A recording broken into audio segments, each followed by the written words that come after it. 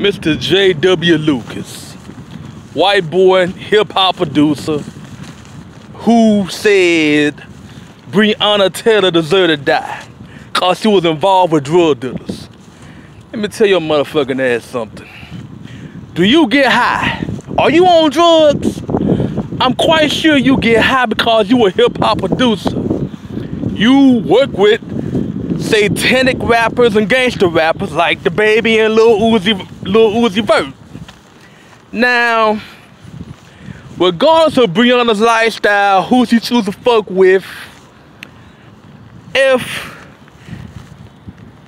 we going by that damn logic, I feel Nick Cruz need to die. Dylan Roof need to die. I mean, I wish he should have died a long time ago. All these crazy white boys on Flocka, meth heaven, need to be shot on sight. They go around chewing folks, thinking they mummies and all that stuff.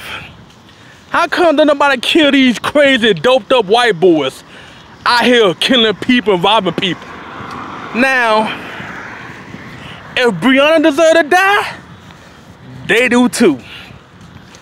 I don't give a fuck, man. All y'all getting cocky, too cocky. Ever since Trump got in office, y'all white folks getting cocky. I mean, I just letting all the racism out.